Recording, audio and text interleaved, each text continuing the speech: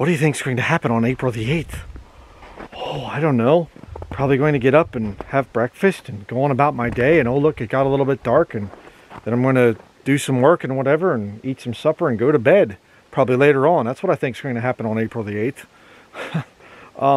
Wanted to make a real quick video here. We just got back from being at the office today, and all this hysteria, all this insanity, you know, of, oh, April the 8th, this could be the rapture.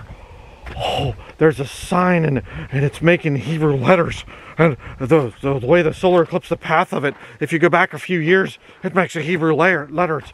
It's Jesus's way of saying at the end has started, or something else, or oh, I don't know. Stupid. Okay, absolutely stupid. You know, back September 23rd, 2023, last year, I made a video saying that there will be no rapture. There's nothing significant here. Don't be deceived. And people, oh, Brother Brian, you don't know. It could be the time. It could be the time that we get to go. No, it isn't. No, it isn't. There are no dates given in Scripture. None.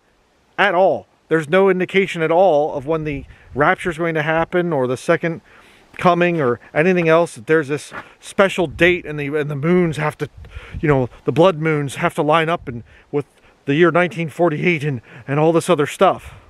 I mean, 1948, yeah, the rebirth of Israel, that kind of sets things, okay, we're getting close here, but that generation won't pass till all things be fulfilled. Yeah, that's the only date that there is, okay?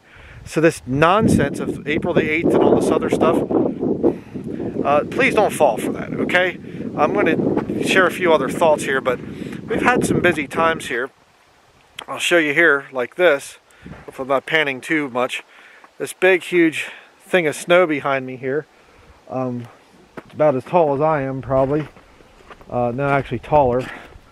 You can kind of see right there, if I hold the camera up like this, it's a big wall of snow, and just around me here is where it came from. This is not the whole driveway that we did or whatever, you know, this is just a little area that I did around here. It goes the whole way. This wall of snow goes over to here and over up into there and over and around.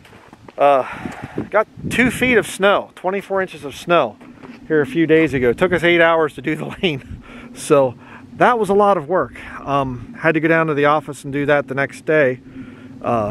Crazy, you know, about a month worth of snow, normal snowfall here in Maine, about a month worth of snow in 24 hours. So that was a big snowfall, definitely a big one. So yeah, 2 days of my week going to cleaning out driveways. Well, it wasn't so bad down at the office, that was easier, but just trying to catch up with things and whatever. But I was, a lot of good exercise, because I couldn't even use my plow truck. It wasn't strong enough to plow the snow. I got it stuck really bad, so I ended up having to use a snowblower. So that takes a while. But anyhow, back to the point of discussion here. This whole issue of this April 8th thing.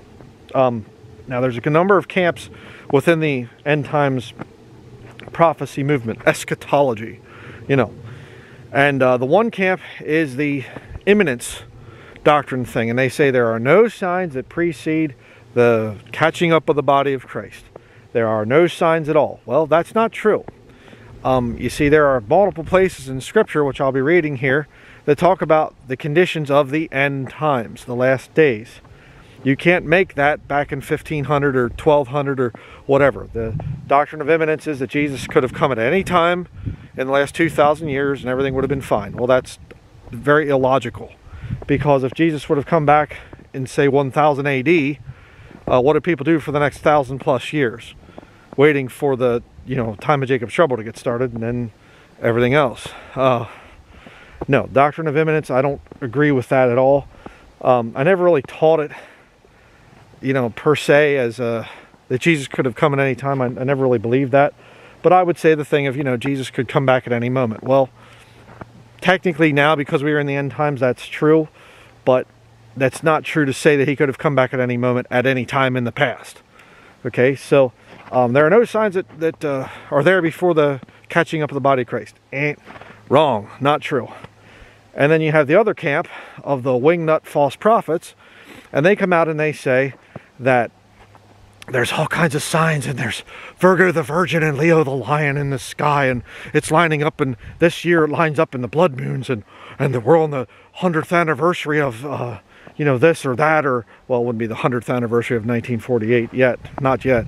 That'd be a ways away into the future. But and they try to make this whole thing about look up to the stars and look at the moon and look at all these other things, and that's false as well. That is also not true. All right, and you have to understand the Bible. Again, I was watching a guy today talking about the April the 8th thing. He said, I'm not really that sharp on the Bible. Well, then you're easier to deceive. False prophets love people that really don't understand the scriptures. All right, let me read to you here. 2 Timothy chapter 3, verse 1. This know also that in the last days perilous times shall come. Have perilous times come? Not really. I mean, yeah, it's perilous in some areas and whatever, but it's not really that bad. I mean, you go back to what was going on in World War II over in Europe and things, that was pretty perilous. You go to, you know, different times and things, and back during the Great Depression and all these other, there's been times that it's been a lot worse than right now. So to say, well, we're in perilous times right now, not really that bad, okay? I think it's going to get a whole lot worse. All right, but it goes down through, you know, for men shall be lovers of their own selves, covetous, boasters, proud, blasphemers, disobedient to parents, you know. It goes down through. You have 1 Timothy chapter 4, you have all these different places, you know, the thing about commanding to abstain from meats in the last days and things, and having their conscience seared with a hot iron. There's a lot of prophecies in the end times. And there's not one verse in the Pauline epistles, not one in the entire thing, that says anything at all about blood moons or stars, signs in the stars and the heavens and whatever else that we're supposed to look for. That tells us when Jesus is signing the earth, what he's saying is he's coming back or something. It's nonsense. Nonsense.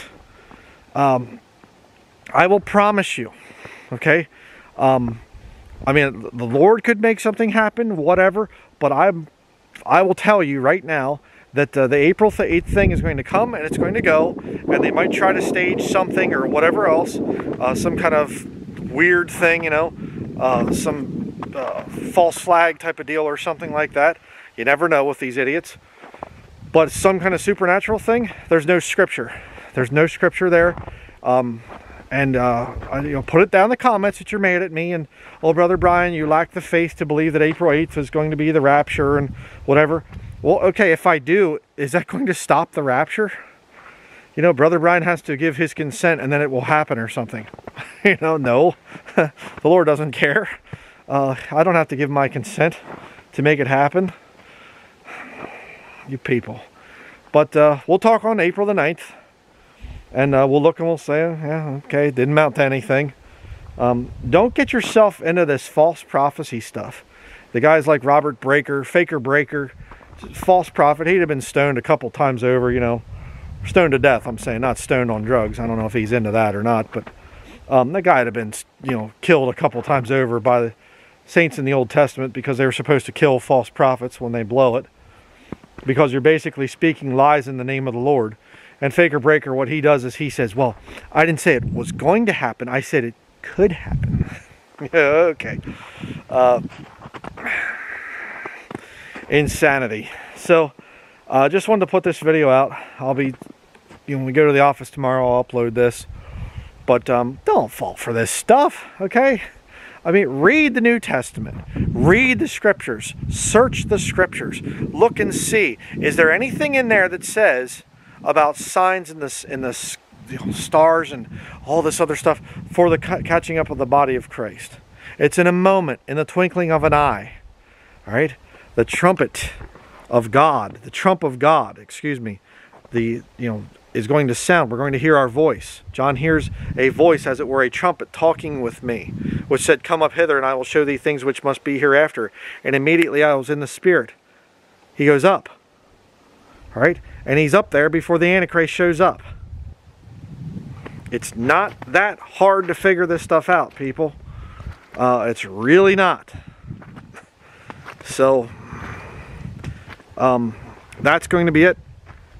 And we'll see you in upcoming videos.